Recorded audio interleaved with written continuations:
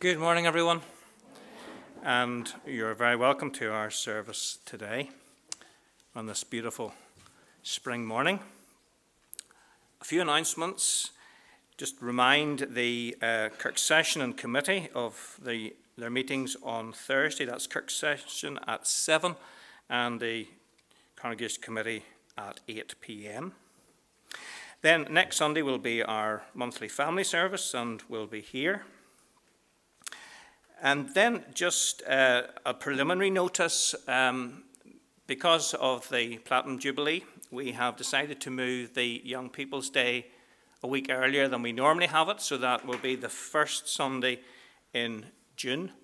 And then we will be having our usual barbecue, which we will turn into a type of party. So that will be the first Sunday in June. Then just a request, if any of you would like to be part of the IT team, that's those who sit behind the table up there with all the gadgetry.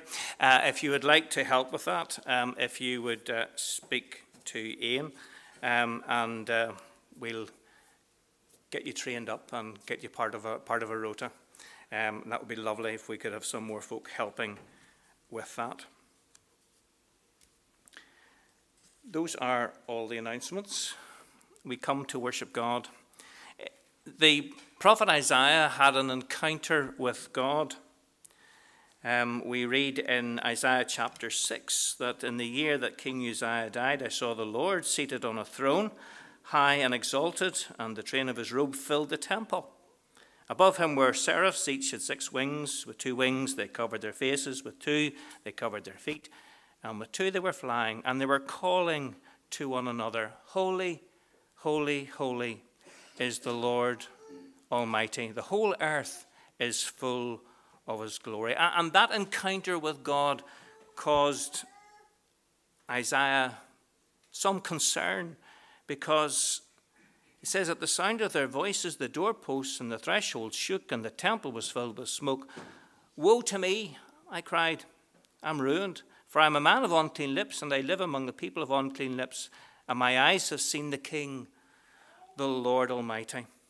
And yet the Lord came to him, and we are told that one of the servants flew to me with a live coal in his hand, which he had taken with tongs from the altar. With it he touched my mouth and said, See, this has touched your lips. Your guilt is taken away, and your sin atoned for.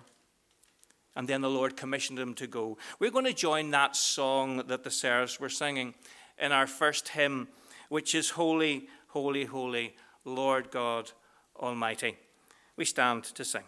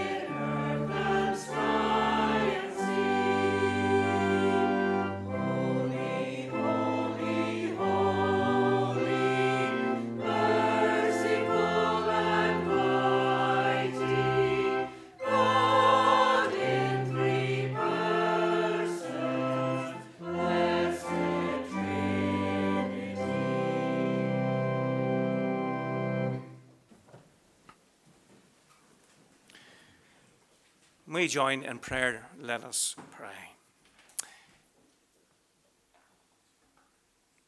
Father, Son, and Holy Spirit, we have been praising you.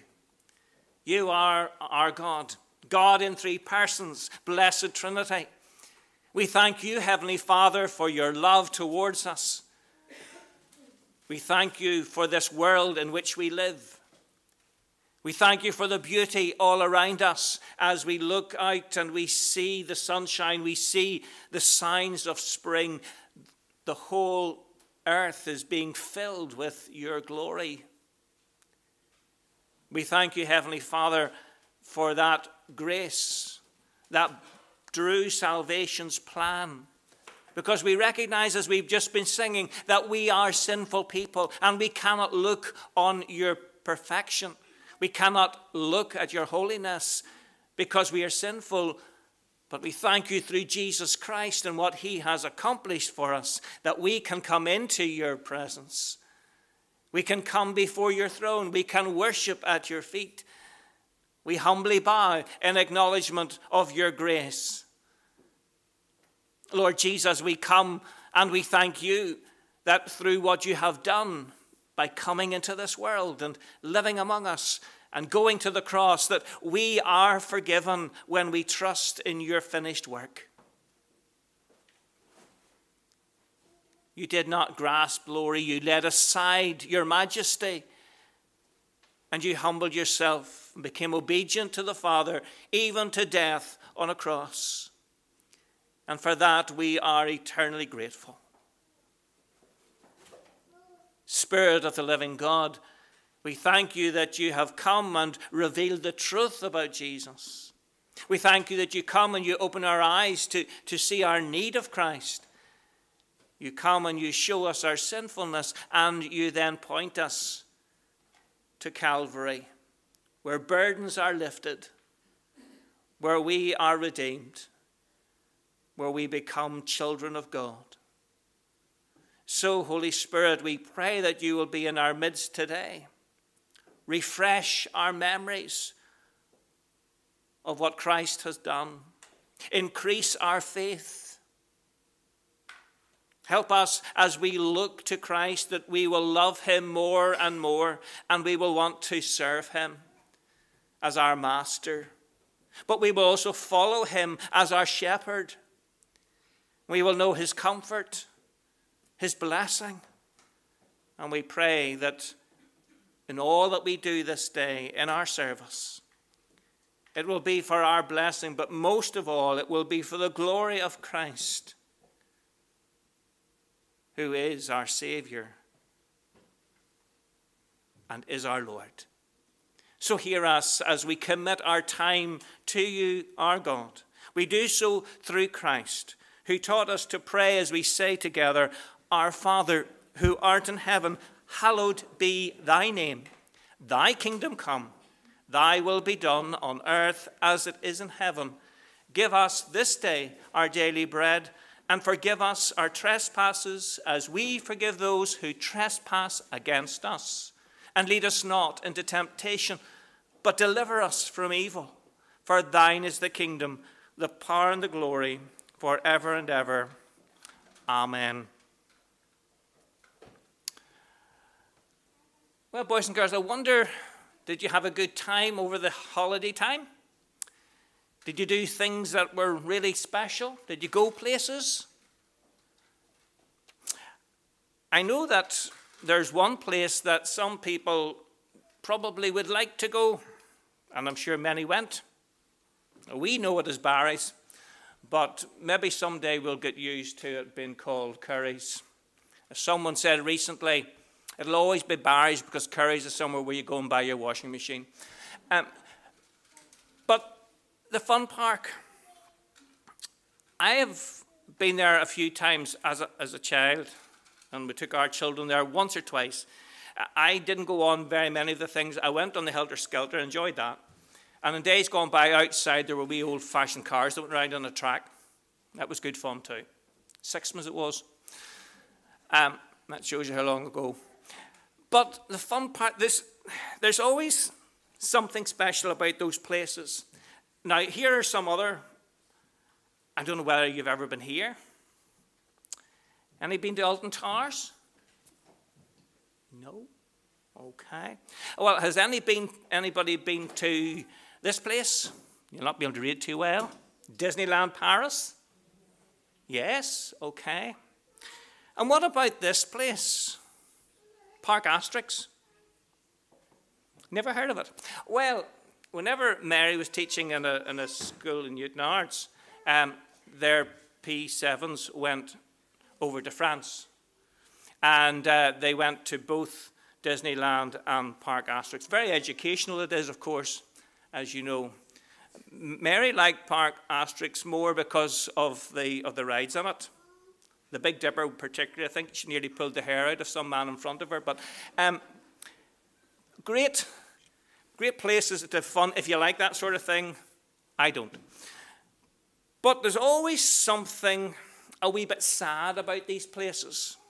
And here's the reason. Do you know what that is? Well, that is a height measurement thing. And if you want to go on some of the rides, you have to be taller than that red bar. And there you are, you have an example. You must be this tall to ride. And I know my grandchildren that sometimes if they go to some of these places, it's a bit disappointing because they might want to go on some of the rides, but they're not allowed. In fact, some of them would like to be a little bit taller. And so they would nearly stretch up or go on their toes to make sure that they could get on a particular ride. There's a limit. There's an age barrier, but mainly the height barrier. And for some of us who are a wee bit vertically challenged, that even some of the rides that are for older ones we still wouldn't get on because we're not tall enough. But it means that there are some things you can't do because you're not either the age or you're not the height. I want to tell you today, boys and girls, there's a verse in the Bible which talks about being able to go places or to go somewhere particular. And here's what it is. All those the Father gives me will come to me, and whoever comes to me, I will never drive away. If you went to some of these theme parks, there may be someone said, I'm sorry, son. You're not tall enough to go that and that one. Sorry, you can't go in this, and sorry, you can't go in that. But Jesus says that whoever comes to me, he'll never drive them away. Now that's wonderful. That's wonderful to know. And there's a book. I saw the title of it, and I thought the title was wonderful. And here's the title. It says, Never Too Little. Never too little. And it's talking about coming to the Lord. To have him as your friend. To have him as your Savior. You're never too little to do that. If you know that Jesus Christ loves you, and you know that you need to ask him for forgiveness, and you do that, he'll never drive you away because he loves you so much. You're never too little to come to trust in Jesus. I gave my life to Jesus whenever I was very young. I didn't fully understand everything. There's lots and lots still to learn. But I knew that I needed to be forgiven. And so I gave my life to Jesus and asked him to come into my life and to change me and to take away my sin and make me his child. Now I say I was very young, but it is so true. You're never too little to come and trust in Jesus. And that verse, which I think is wonderful, all those the Father gives me will come to me, and whoever comes to me I will never drive away. You probably remember the story in the Bible where some parents were bringing their children to Jesus, and the disciples thought that Jesus was too busy or too tired, and they tried to send them away, and Jesus was actually very cross with them. And he said, let the children come to me. Don't drive them away. Because children who put their trust in me are part of the kingdom.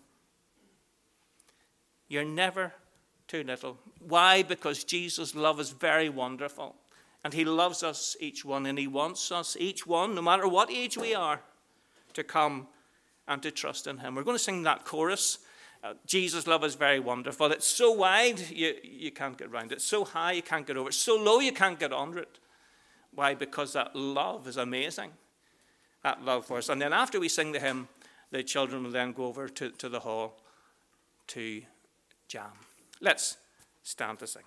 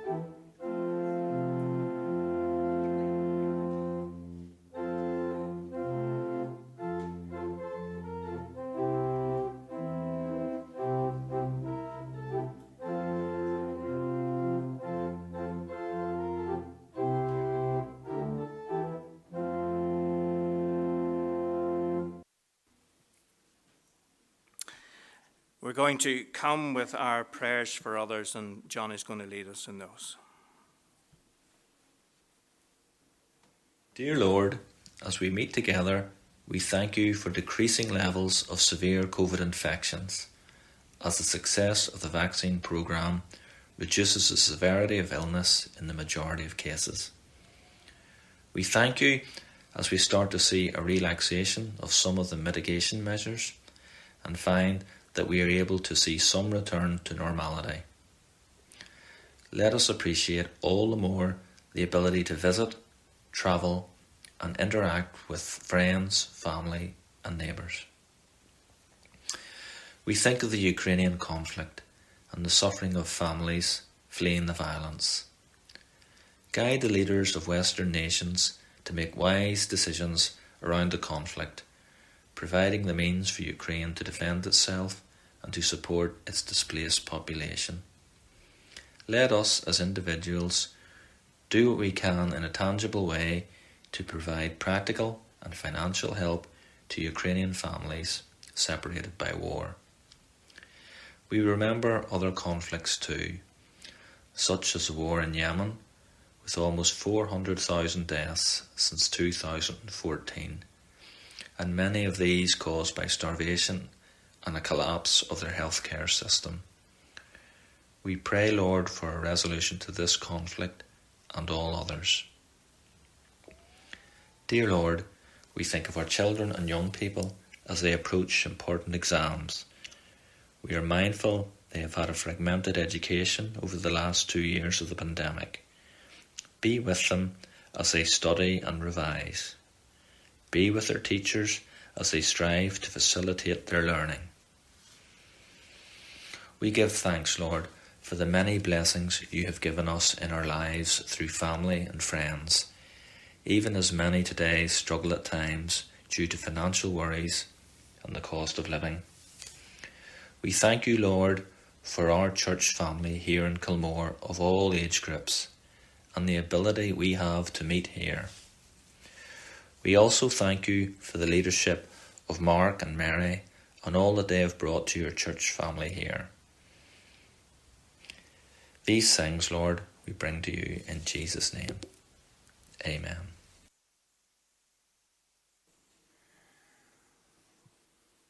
Thank you, Johnny, for leading us in those prayers. We're going to sing again, and it's an old hymn, traditional hymn, but it's a lovely hymn that speaks of our faith in the Lord Jesus and the assurance that we have whenever we come to him. It is entitled, Blessed Assurance, Jesus is mine. Oh, what a foretaste of glory divine. We stand to sing.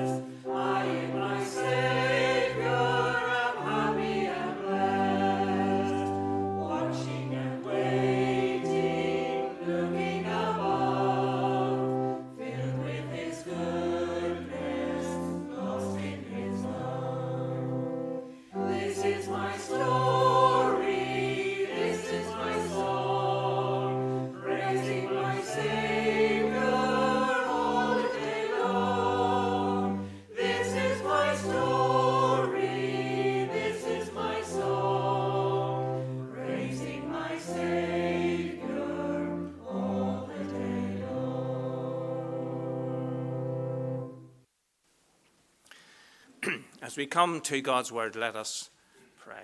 Father God, we thank you that you have given us your word, and as we come to study it together, we pray that we will know your guidance, that you will help us to understand the words that are there and then be able to apply them to our lives. So, Spirit of the living God, fall afresh upon us. Open our eyes to see, open our ears to hear, and open our hearts to respond, so that the words of my mouth and the meditation of all our hearts will be acceptable to you, our God, our rock, and our Redeemer. Amen. There's a word that has come into fashion these days, and it is the word teenager. It wasn't around whenever I was a teenager. You were a child, and then you were a teenager, and then you became an adult, hopefully. But what is a teenager?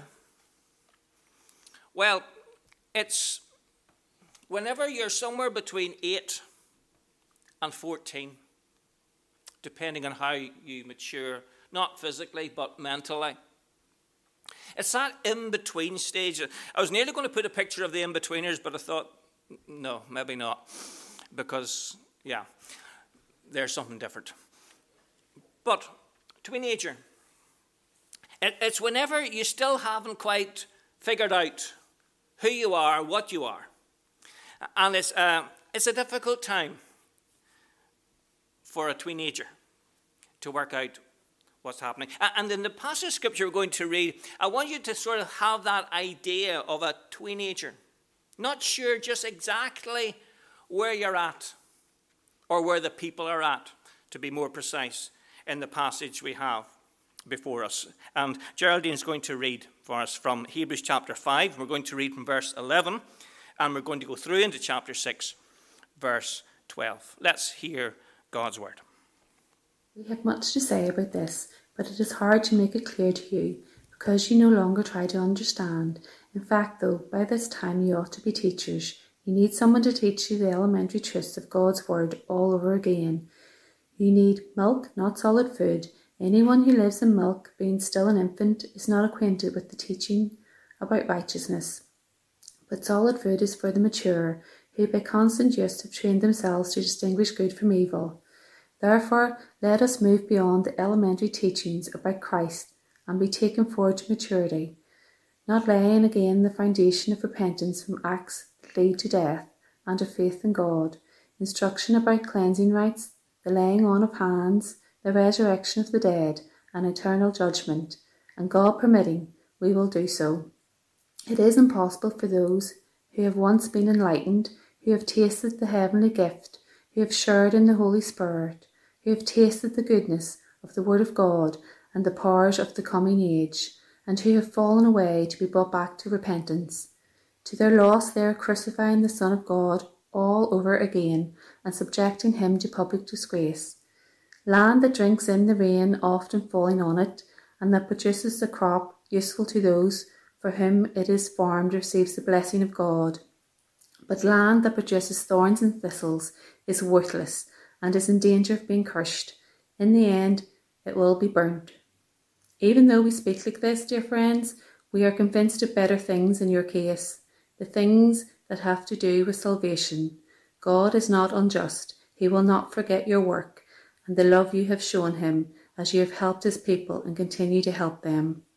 We want each of you to show this same diligence to the very end, so that what you hope for may be fully realised. We do not want you to become lazy, but to imitate those who through faith and patience inherit what has been promised.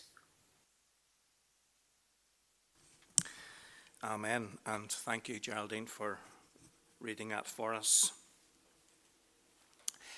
In this passage of Scripture that begins in verse 11, you need to look at the verse before that to see what the writer is getting at.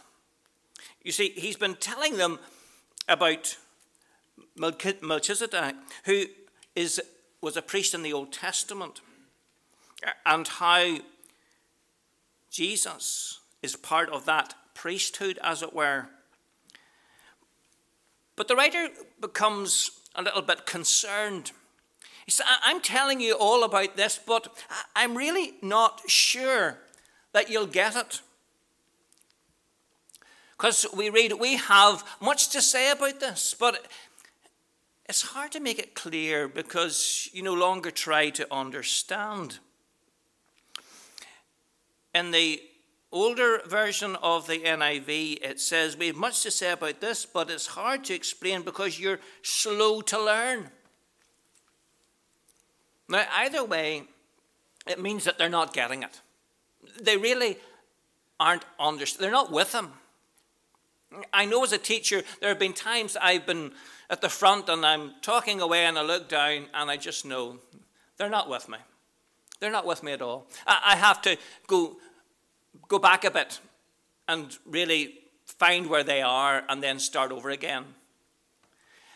And the writer's saying to these people, this church, I've been telling you all about Jesus and about how important he is and how it all fits in with the Old Testament and how he was prophesied in the Old Testament. And you have not really got there, have you? You haven't quite understood.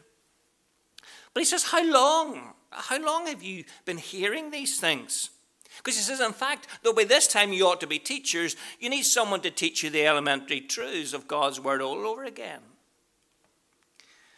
Now, he's not saying that everyone who becomes a Christian becomes a preacher or a teacher of the word of God. But what he is saying is that the length of time these people have claimed to be Christians, that they should be sharing that faith with other people. They should be confident in their faith. They should have no problem talking to others about their faith. And he says, you're really stuck in the elementary truths. It's like being the age of Form 1, Year 8, but you're still talking about the stuff you learned in P1 or Year 1. You haven't moved on in your knowledge, your understanding. And he describes this a wee bit like having milk and not solid food. Those of you who have children, grandchildren, or you know that a child that's born needs milk. It can't cope with solid food. And it takes a while to wean it off onto solid. Now that can be a messy affair, of course, as you know. Whenever they become slightly independent, but not independent enough to be able to get the spoon from the bowl to the mouth without most of it ending up in the pelican bib, and then they take it out of the bib. But he says, you're not ready for solid teaching from the Bible. It's like milk. And he says, anyone who lives on milk, being still an infant, is not acquainted with the teaching about righteousness. Now, what he's saying there is this. The basic gospel message, you've probably got the hold of that, but you need to move on in your Christian life. You need to move on to deeper theological issues. You need to know more about what it is to be a Christian, not just how to become a Christian. But he makes the comparison between babes and the mature. Solid food is for the mature who by constant use have trained themselves to distinguish good from evil. What he's saying there is this. Whenever you become a Christian, you have got the basics. You realize that you're a sinner, Christ is the Savior, and you come to him and you give your life to him. That's the start. But that's not where it ends. You get to know God better as you train yourself. And what is that? Training is in the Word of God. Delving into the Word of God. And by so doing, you will learn the will of God. You will know the ways of God. And you will know how to live as God wishes you to do so. If you haven't got to that stage, then it's a matter of spiritual immaturity.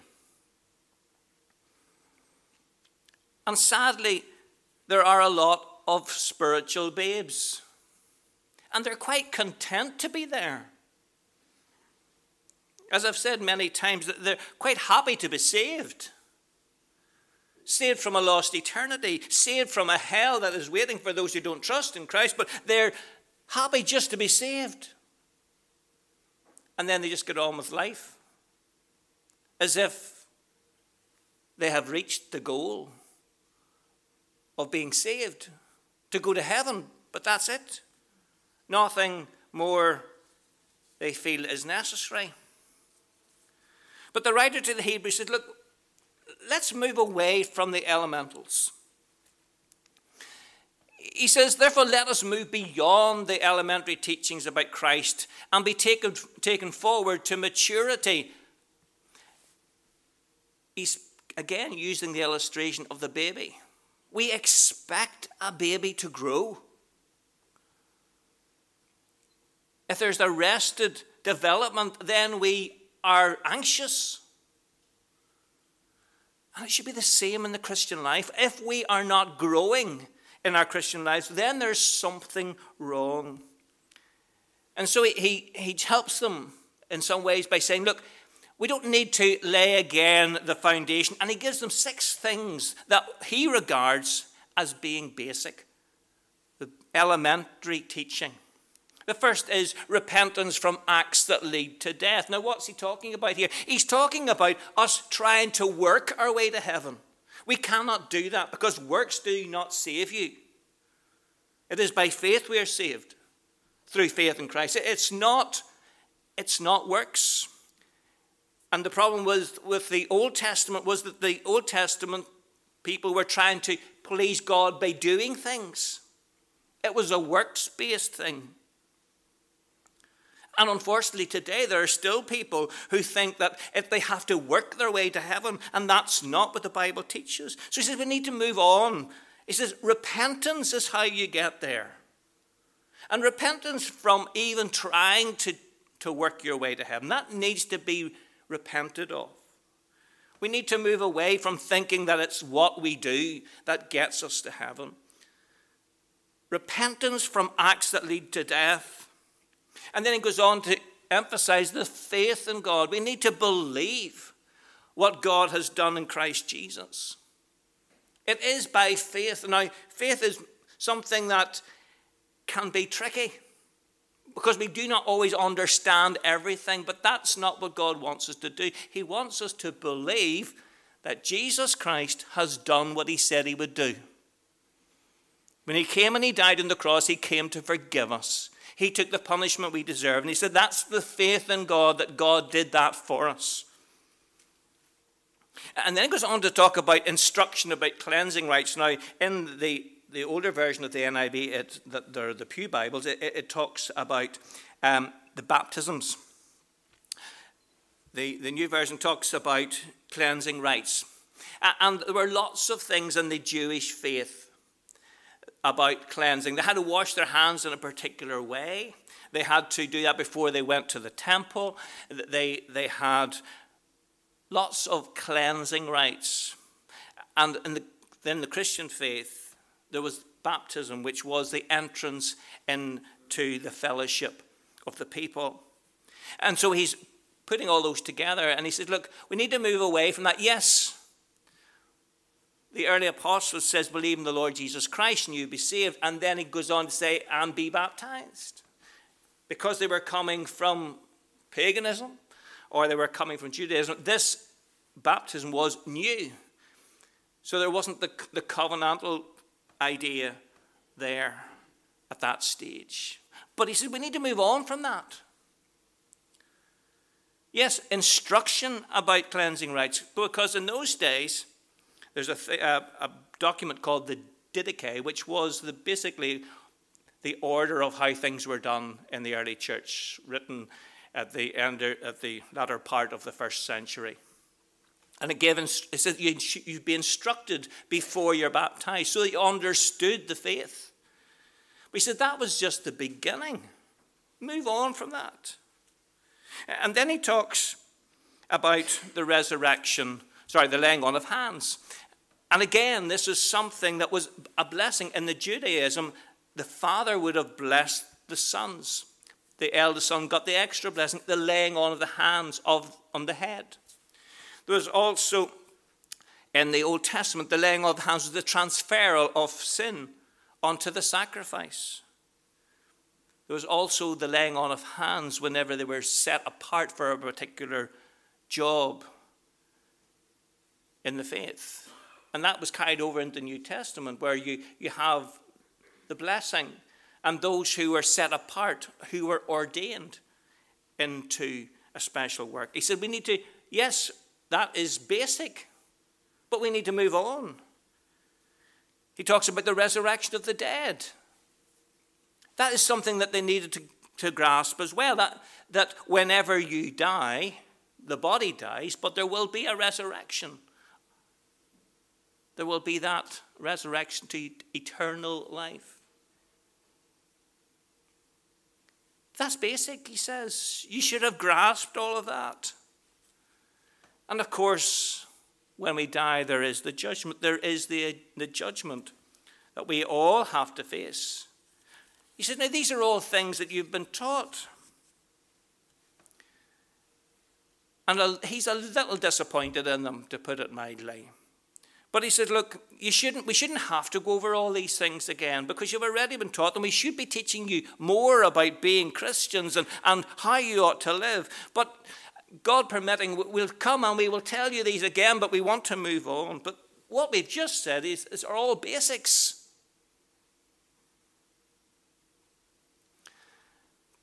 In the church today, there are many people who are still babes in Christ. And the writer of Hebrews says, we shouldn't be still babes. We should be growing in our faith. I found this poster and I thought it was quite interesting. You're only young once, but you can stay immature indefinitely. And unfortunately, in the Christian faith, that is the way some people are. They're still immature. And the problem with the Hebrew church was they were now being persecuted by the Romans, and some of them were not coping. They weren't coping with the persecution because they weren't strong in their faith.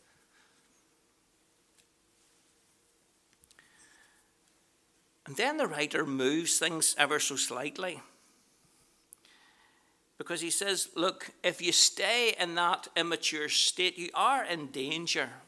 You are in danger. And he gives us a scenario here, which many have debated over the years. But let's just read it first of all. It's impossible for those who've been enlightened, who have tasted the heavenly gift, who have shared in the Holy Spirit, who have tasted the goodness of the Word of God and the powers of the coming age, and who have fallen away, to be brought back to repentance. Now that has always caused people an awful lot of anxiety. Is it possible to be saved and lost? That's basically the question that is being asked here. Now, the problem that happens throughout all of Christendom is that we have very often, and sometimes it is even created, a new denomination by taking one passage of Scripture or one verse and turning it into that is the basis. That is the whole truth. And you should never do that with Scripture. That is a great mistake, to base a whole theology on one verse, because you have to take the whole of Scripture as the Word of God.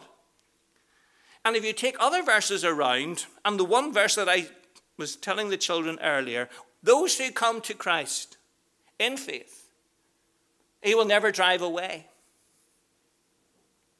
He talks about those who are in his fold. None can pluck them from my hand. So we have the whole situation of the security of the believer.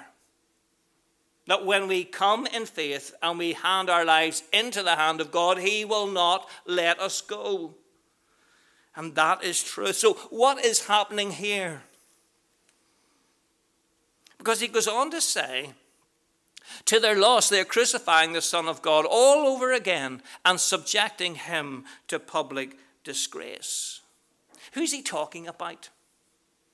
And I say this has been the debate for centuries. Is he talking about those who have come to faith in the Lord Jesus and have turned their back on the Lord completely and have nothing to do with him? Is that possible? Lots of debate.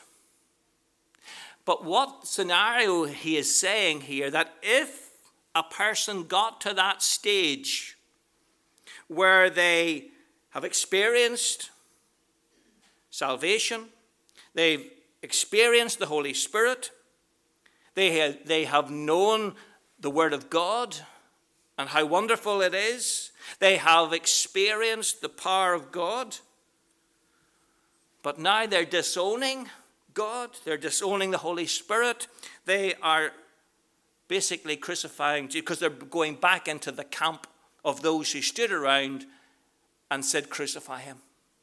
Is it possible to get to that state? Well, he's saying it's impossible for someone in that particular state to ever get back to repentance.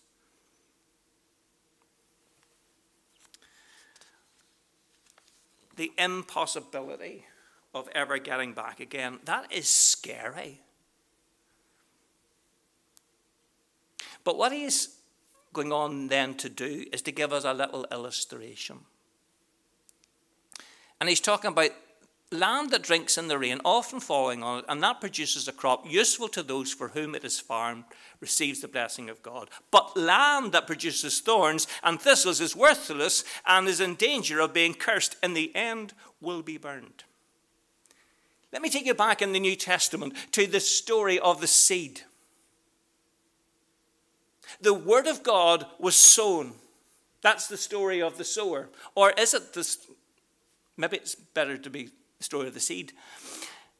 But whatever you want to call it, in that the seed is sown. It is sown, and some goes on the road, and some goes into the stony ground, and some goes into the thorny ground, and some goes into the good ground. And what that story is telling us is that you can have a response to the word of God.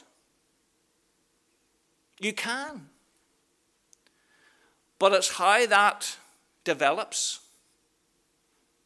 On the stony ground, it didn't even get into the soil because the crows came along and they picked it up, and that was the devil taking it away. There were those who were enthusiastic at the beginning but fell away. There was no root. There were those who were in the thorns, and they were doing quite well, but then the pressures of the world came around them and they were choked. And then there was the good ground. Are we saying that all those other ones apart from the good ground were truly the Lord's? The answer to that is no. Because it says, by their fruit you will know them. And it's how it worked out. You see, there's another parable, and there's that of the weeds and the tares. And that little parable that Jesus told was, he says, look, in the church there are those who are truly the Lord's, and there are those who are quite happy to be with everybody else. But they actually are not belonging to the Lord. And now that's brutal to say that. And even to say it to you, lovely folk that I love with all my heart. But are there folk sitting here today who do not know the Lord Jesus as their Saviour? That pains me. But here we have the illustration of those who belong to the Lord and those. And you remember that story? Whenever the people came along, look, somebody has sown weeds. Well, we'll go and pick them out. He says, no, don't leave them. Leave them as they are, because when the harvest comes, we'll sort it out.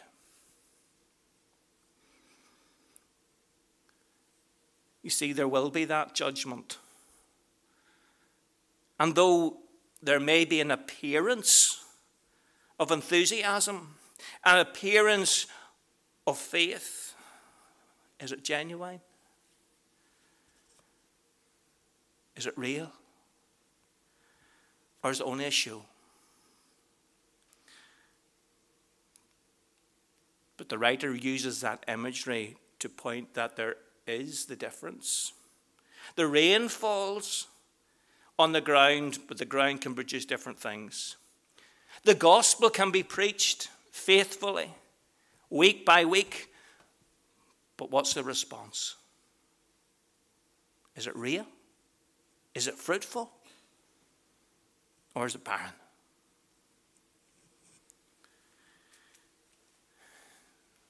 The next part, which is the last part of it, gives us the hope.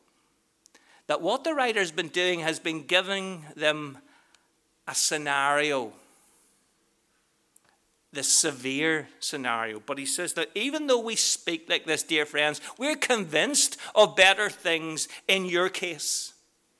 So what he's saying is, we don't believe that that is going to happen to you. We don't think that you are the barren land. We don't believe that you're the thorns, because there has been evidence that you are believers. God's not unjust. He will not forget your work and your love you have shown him as you have helped his people and continue to help them.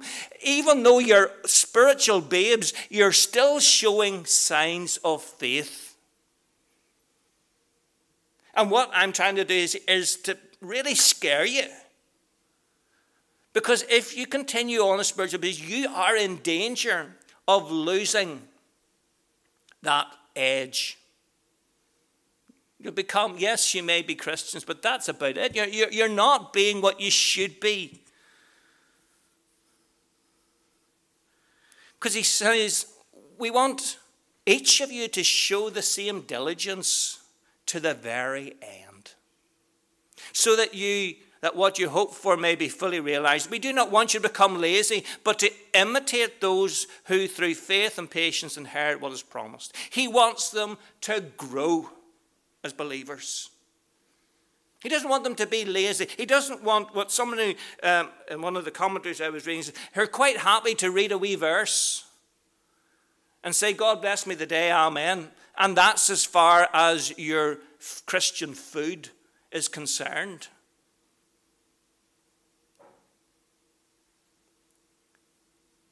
If we are not eager to learn more about God and to communicate with God, then there's something wrong with our spiritual life.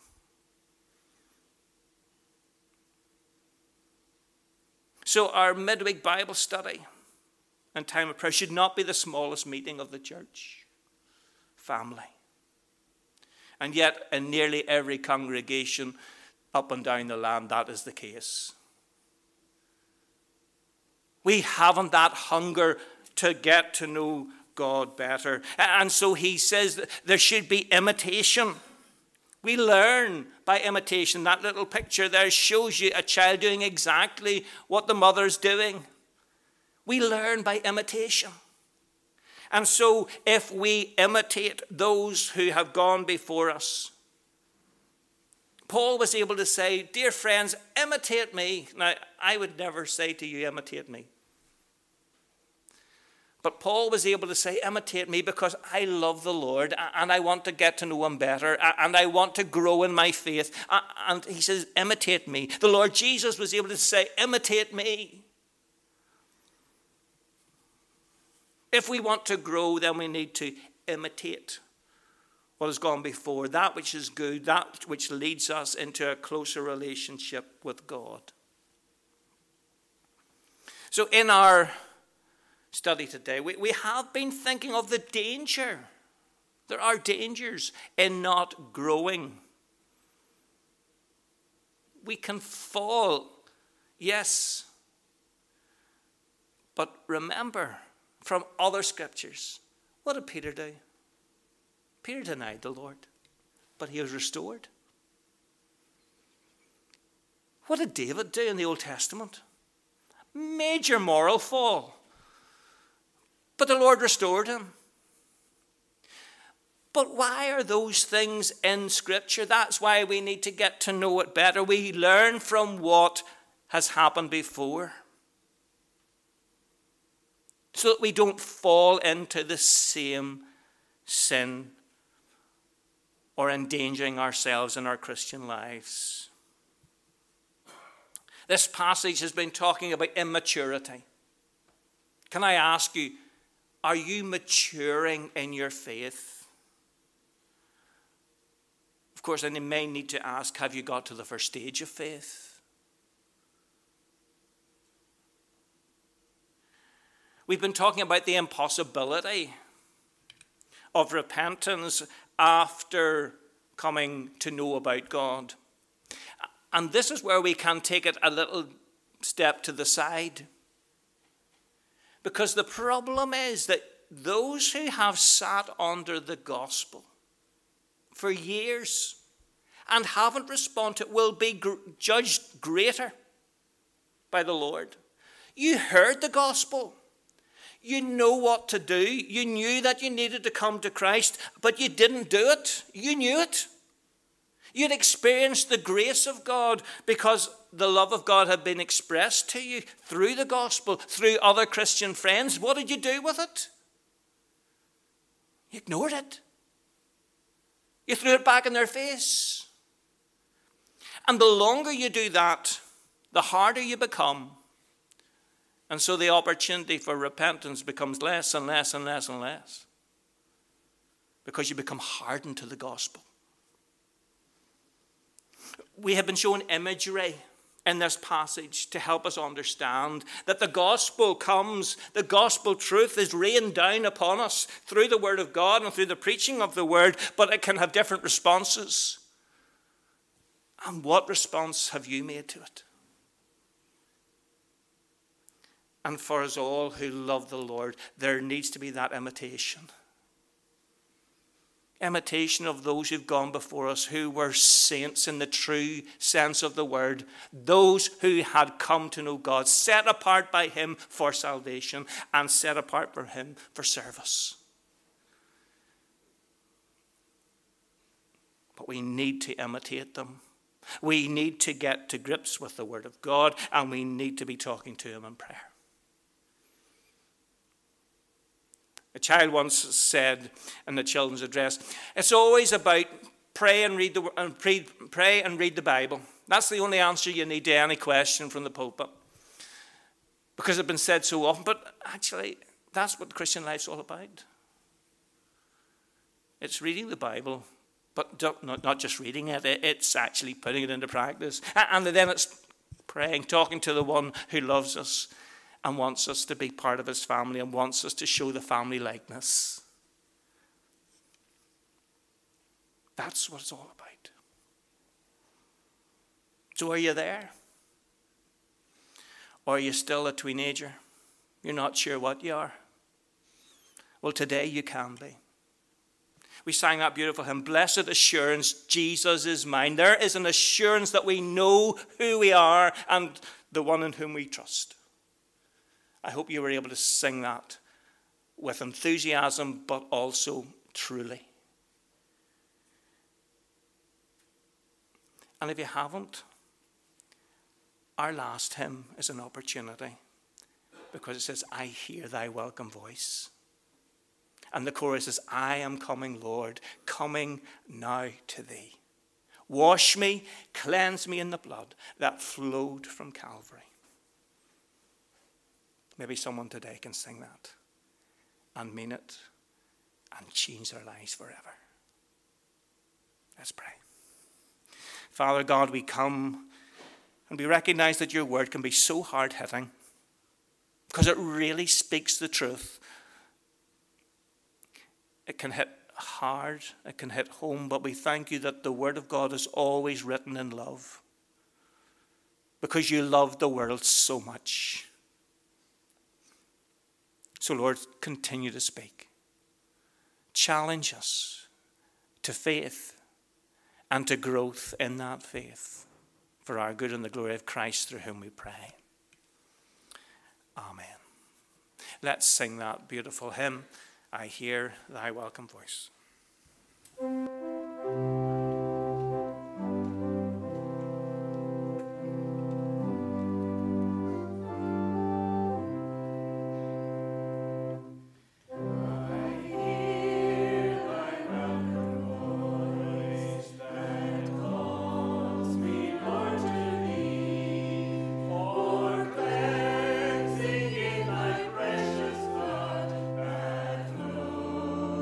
Now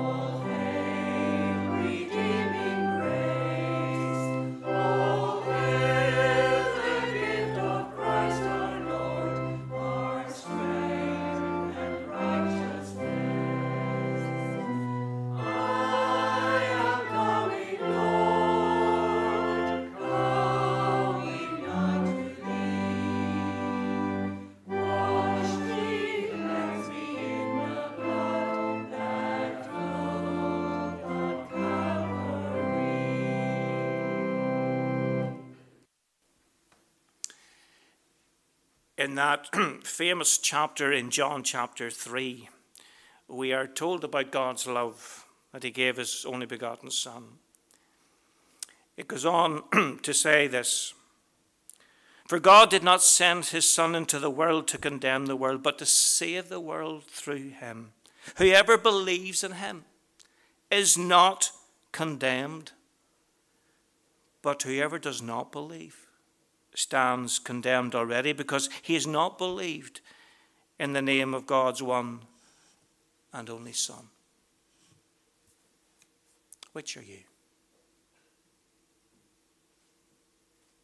Let's bless one another with the grace.